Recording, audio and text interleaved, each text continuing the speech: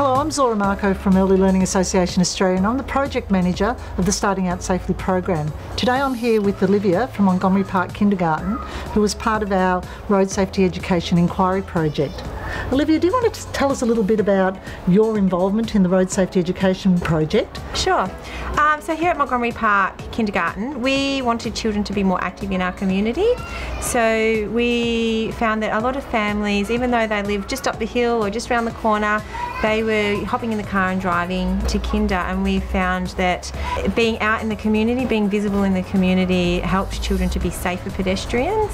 And we had bits and pieces of road safety within the program, but I guess it wasn't as intentional as what it's been for me this year. I've always found that it's definitely something that children need to know about. It wasn't always intentionally taught.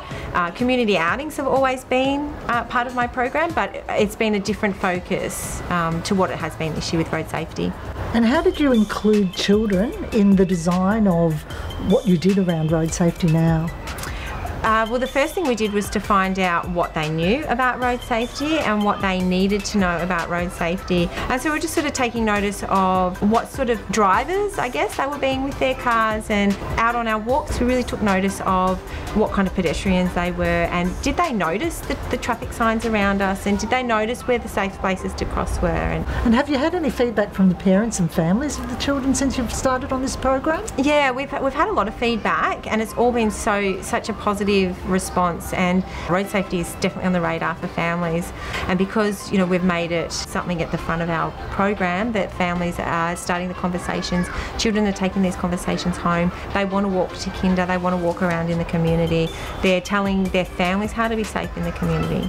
So you're finding that the children are educating their parents? Absolutely, yes, absolutely, yeah. And their grandparents as well.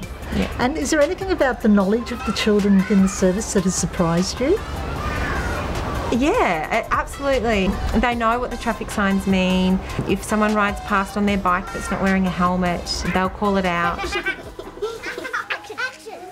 When you cross the road, you only cross at a pedestrian crossing.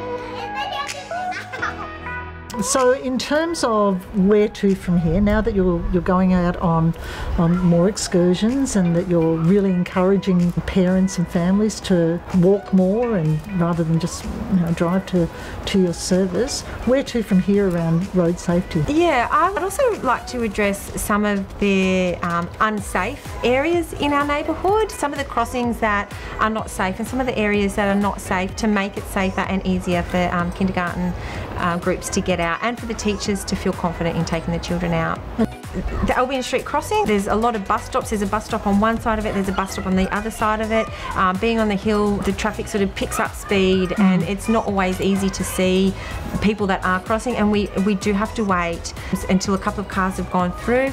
And I often like to cross the road when cars have stopped there, because then I know that we're going to be seen because there's already cars stopping. We start off our excursions quite small, so we'll just walk around the block until we sort of get to know the children, get to know what kind of pedestrians they are out and about. And once they sort of build up their confidence and we get to know them better, then we take it further and further and further until we're walking 2 kilometres one way and then 2 kilometres back the other way.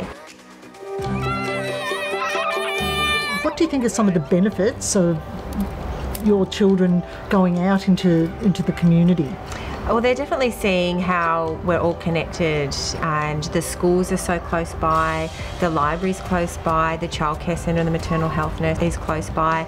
Walking, we'll walk past one of the children's house, and then 3 doors up, someone will say, well, that's my house. And even though they've lived next door to or almost next door to each other, they haven't actually realised until we've been out on that walk and they've put that connection together.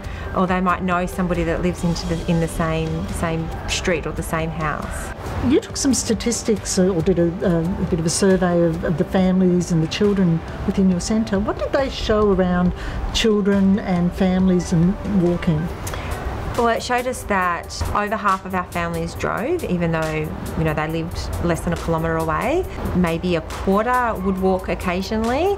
3 people caught public transport and 2 people rode their bikes or their scooters. The conversation we're having at Kinder about walking to Kinder flowed onto at home, and so the children were then telling their parents that, oh, you know, I want to walk to Kinder. They got to put an orange dot on the chart to say that they'd walked to Kinder, so that was pretty exciting when you can put a dot on the chart. So again, children were the influencers. Absolutely influenced walking to Kinder, yeah. Fantastic. And so we had like a 50% increase over Walk to School Month. Fantastic. Wonderful.